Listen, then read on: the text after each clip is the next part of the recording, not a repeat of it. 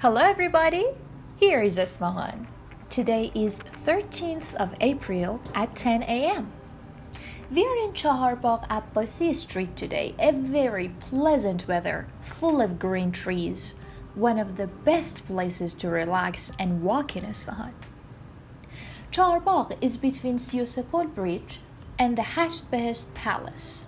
It can actually be said that SI-O-SE Pol bridge connects the CHAHAR BAGH-E and CHAHAR BAGH street, and on the other side of SI-O-SE Pol bridge is CHAHAR BAGH. In other episodes, we will look at the SI-O-SE Pol bridge as well as CHAHAR BAGH. To reach CHAHAR BAGH-E, we should go to the Enqilab Square. The square is between the SI-O-SE Pol bridge and CHAHAR BAGH. Its construction dates back to the time of SHAH Abbas I and about 500 years ago.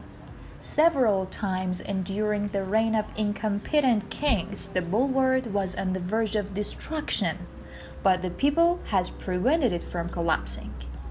One can say that people of ISFAHAN have a particular passion about the boulevard and, in fact, this garden.